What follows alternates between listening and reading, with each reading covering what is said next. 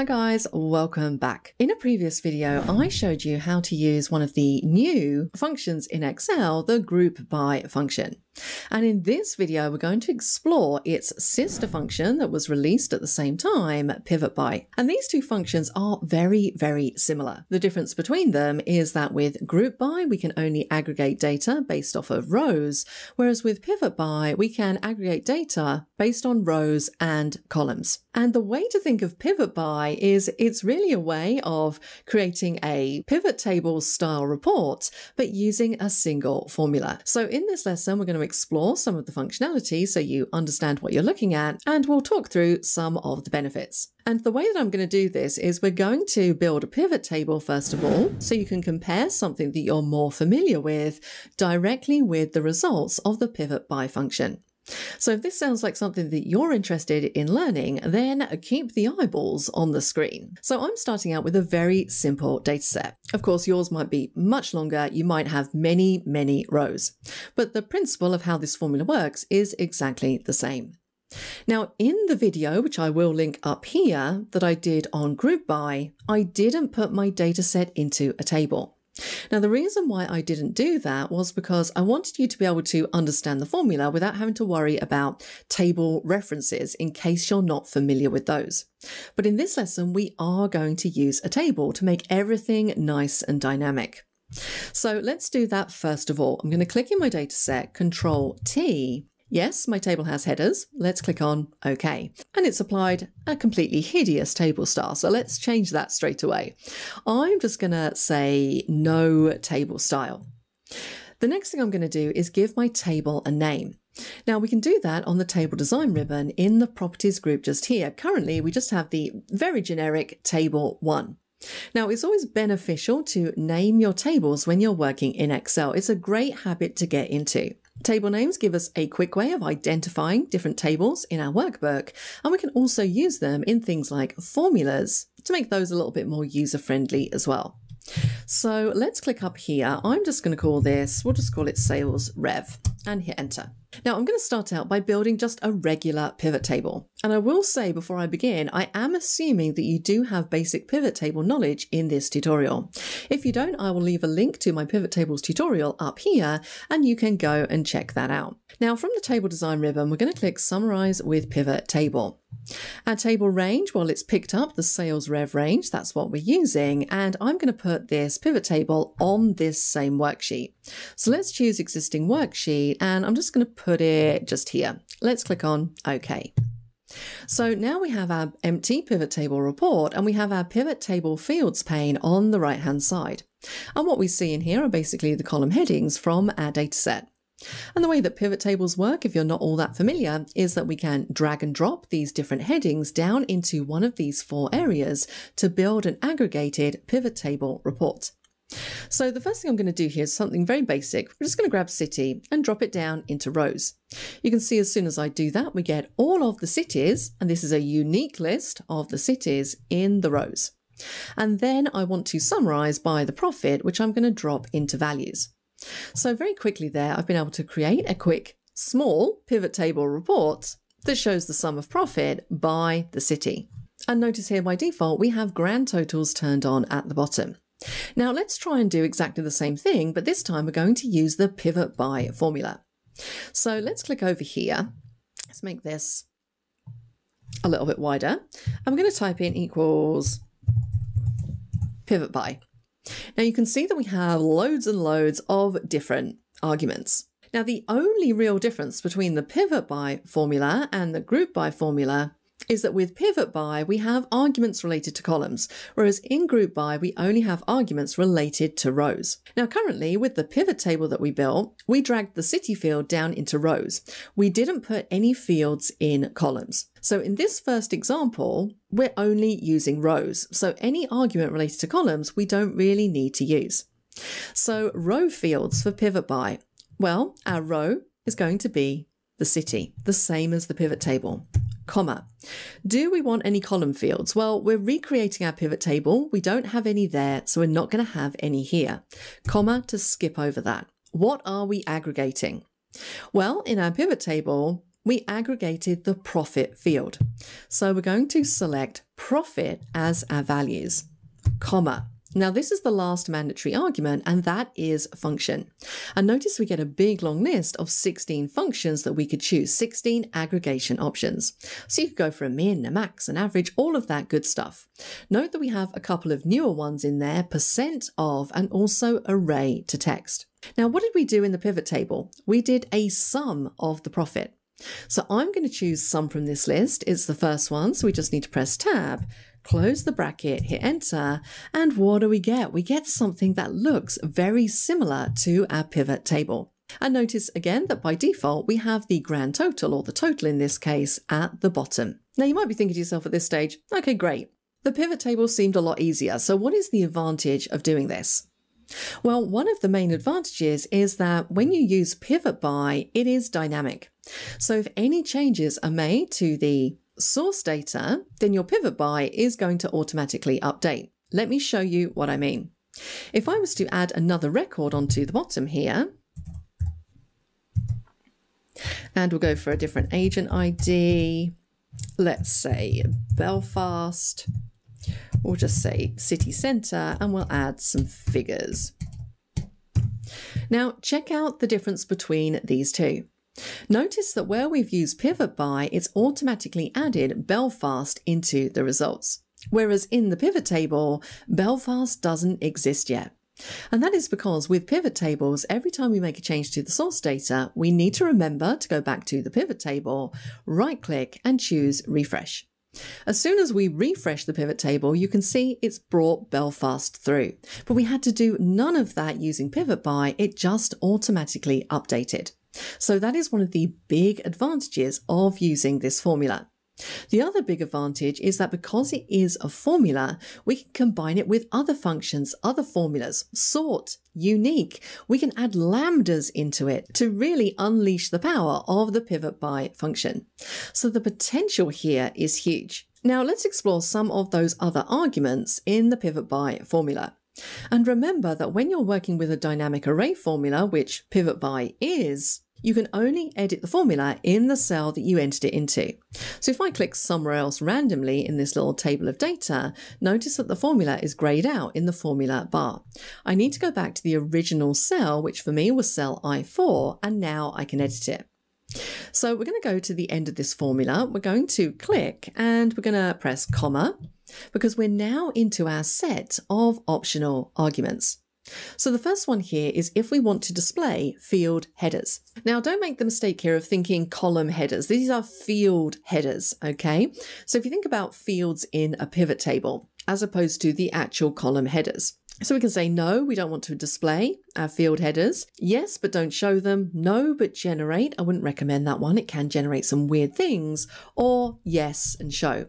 So we do have field headers or column headers in this case in our data set, and yes, I want to show them. So I'm going to select the third option just here, comma. We can now choose if we want to display grand totals, subtotals, if we don't want to display them at all, and if we want them at the top or the bottom.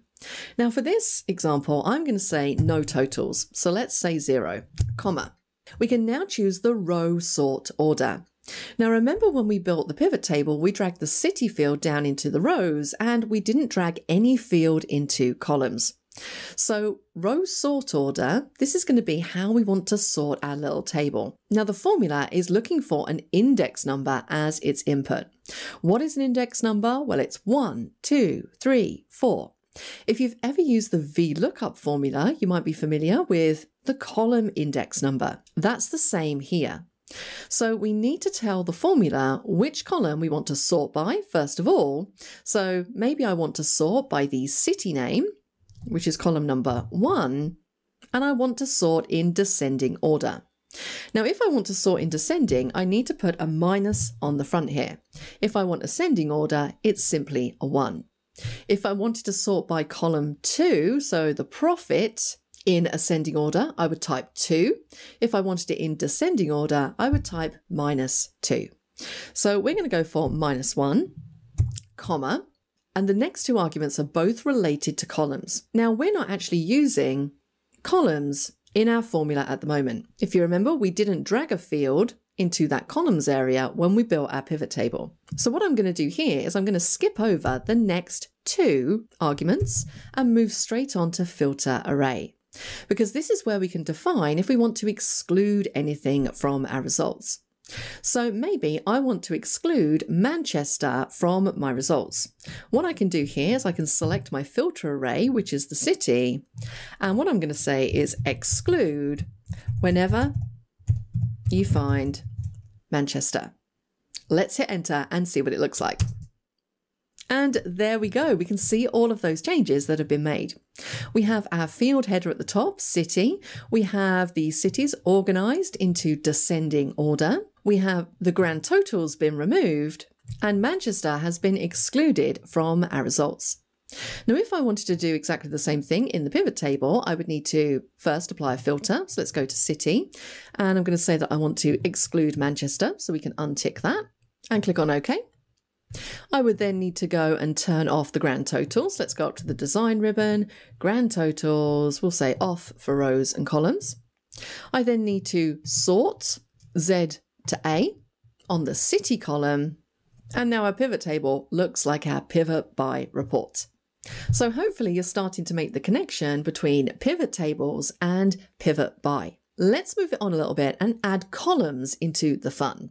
Now I'm going to change the layout of this pivot table. What I'm going to do is I'm going to drag city into columns, and I'm going to put date into rows. Now, don't worry too much about all the gaps in this data. That's absolutely fine in this example. But just really note that if we take a look, we have dates in our rows area, and now we have city in our columns area.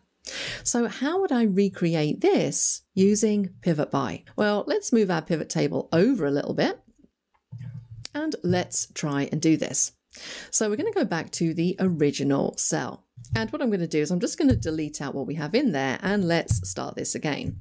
So let's go for pivot by. Our row fields. What are our row fields? Well, our row fields this time is the date column. So we're going to select this column instead. Remember, that's what we dragged to rows, comma. Columns, we have something in columns now. We have the cities. So our column fields are the cities, comma. Values, well, we're still doing a sum of the profit. So let's select the profit column and we're doing a sum. Let's press tab because it's the top of the list. Let's just close our bracket and see what that looks like. Now notice I'm getting a spill error. Now you'll get a spill error when it can't spill the results because there's something in the way. So I'm going to guess that my pivot table is getting in the way of all of these spilled results. So let's select the pivot table and let's drag her all the way over here.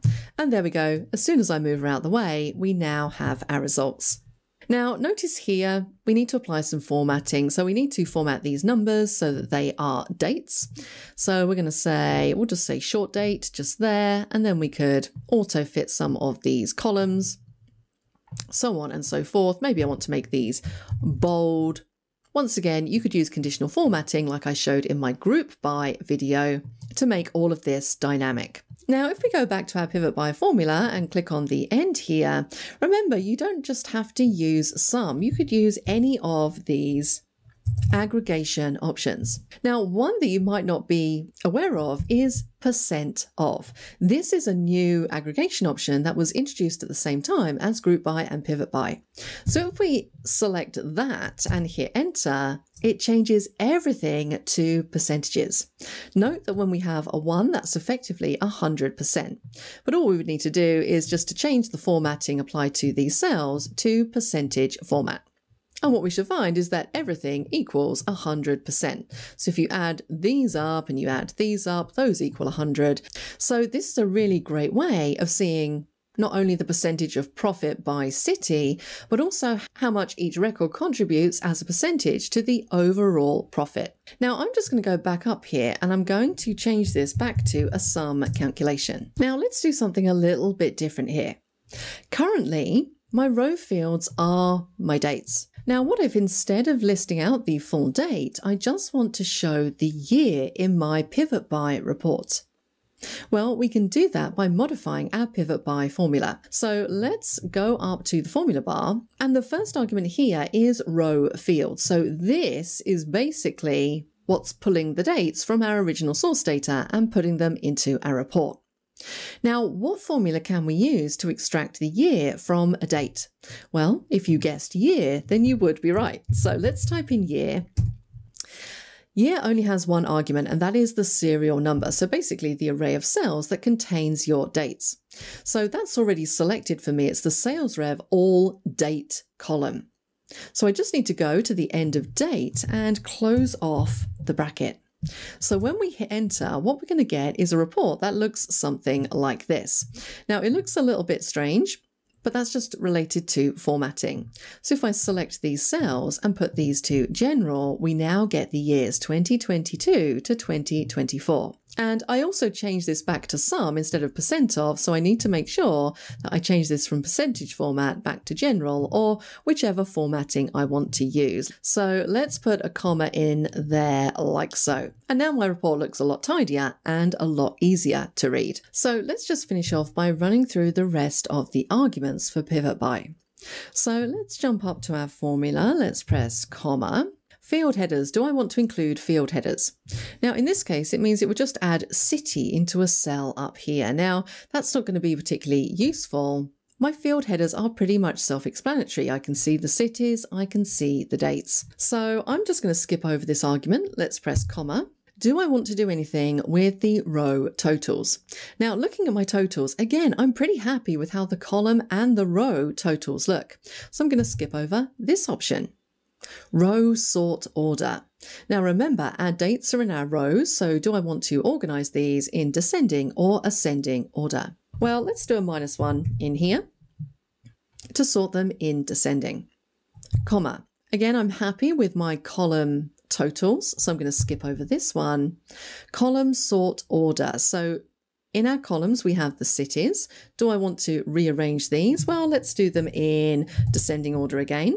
And then finally, we can choose if we want to exclude anything from our results. So once again, I could maybe choose to exclude the city of, let's say we want to exclude Liverpool. Close the bracket, hit enter, and now you can see those changes have been made. So check out our years. They've been reorganized. We now have the latest year at the top. Our cities are in descending order, and Liverpool has been removed from the results. So those are some of the ways that you can utilize the new PIVOTBY function. Just to recap, the main benefits of PIVOTBY over pivot tables are that it automatically updates, and you can combine it with other formulas and create some really cool things. You can even combine it with lambdas to truly unleash the power of PIVOTBY. What do you guys think of it? Do you like it, or do you think you're going to stick to pivot tables? Let me know down in the comments. Like, subscribe, all of that good stuff, and I will see you guys next time.